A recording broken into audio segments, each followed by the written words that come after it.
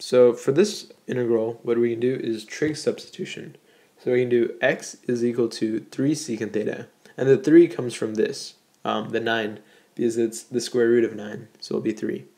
So when we take the derivative of this, it'll be dx is equal to 3, and then the derivative of secant theta is secant theta tan theta d theta. Okay? So now since we have this, the substitution, we can substitute it anytime we see an x. So since we see an x here, it'll be 3 secant theta squared minus 9. And then for this x, we have, once again, substituted 3 secant theta. And then dx, so for dx, we substitute this entire thing. So it'll be 3 secant theta tan theta. Now since we have all of that, we can do a little bit of simplification. So for this, we can square it. So 3 squared is 9, and secant theta is secant squared theta minus 9, and leave everything the same. Now with all of this, we can use a trig identity to simplify it. So the trig identity we'll use is 1 plus tan squared theta is equal to secant squared theta. So when we subtract, right, when we subtract by 1, we have secant squared theta minus 1 is equal to tan squared theta. And then what we can do is multiply by 9, so have 9 right here, multiply by 9 right here, so 9 squared theta, multiply by 9 here is negative 9. So we have the equation right here, right, 9 squared theta minus 9, so we can substitute it for what we just derived, which is 9 tan squared theta.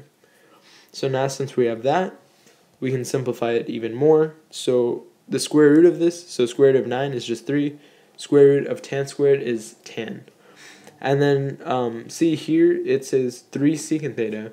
Well here, since we're multiplying it, right, and this is on the numerator, we can cancel, right, because this and this is exactly the same. So cancel these two, and that'll leave us with only tan theta. So it'll be 3 tan theta multiplied by tan theta. So that will be, so tan theta times tan theta is just tan squared theta. So now we use the same identity and then change it. So 3 tan squared theta, right, is equal to, we can pull out the 3 and it will just be the same, right? Negative 1 plus secant squared theta. All I did was just use this trig identity on this to break it into negative 1 and then secant squared theta. Now since it's two separate integrals, we can now take the integral of each one. So the integral of this one, right, since now I broke this into two separate ones, the negative can be right here, right? So because the negative only goes with this integral, so the negative will be right here. The 3 goes with the entire thing, so that's why the 3 is on both integrals. And so, and that's an easy mistake, so watch out for that, because the 3 goes to both of these, but the negative 1 is only on this integral. So the integral of 1 will be just theta, so it'll be theta right here, keep the negative 3. The integral of secant squared theta is tan, right, because the derivative of tan is secant squared theta. So then plus c, don't forget the plus c, but we're actually not done, right, because since the original equation is in the variable of x, and we did a trig sub, we have to change it back into x form. So what we'll do is use this equation, right here. So we'll use that equation. So x is equal to 3 secant theta, right? So we can divide by 3 on each side. So we get x over 3 is equal to secant over theta. So let's think about what secant is, right? Secant is the same thing as 1 over cosine. So 1 over cosine, right? What is cosine? Cosine is adjacent over hypotenuse. So if we have a fraction, we can flip it and multiply it, right? So it'll become, this entire thing will become hypotenuse over adjacent. That means if we drew a triangle, right, the hypotenuse would be x, right? Hypotenuse would be x, and adjacent, so not this one because that's opposite, the adjacent would be 3. Now since we have 2 of the sides, we can solve for the third side. So the third side will be x squared minus 9. This side will be x squared minus 9, right? So now we have everything we need. So now why we did that is to change, now since we have this triangle, we can change it into anything we need, right?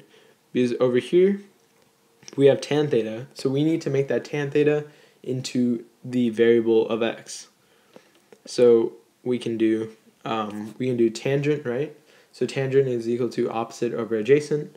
So opposite is square root of x squared minus 9. Adjacent is 3, so that will become x squared minus 9 over 3. And don't forget the 3, right? And so all I did was take the original equation, right? And I took the original equation and changed it into x squared minus 9 over 3. I kept the 3 there. And then for this one, it's negative 3 theta, right? Theta is just x over 3, and then it would become arcsecant, right? Because if I wanted to find theta, it would become arcsecant. Because secant theta is equal to x over 3, so if I want to find theta, it would be the reverse, so I'd have to do arcsecant. So it'd be negative 3 arcsecant x over 3 plus this equation, which we converted into this, and then don't forget plus c, because that's an easy way to lose points. So I hope all of that helped, and thanks for watching.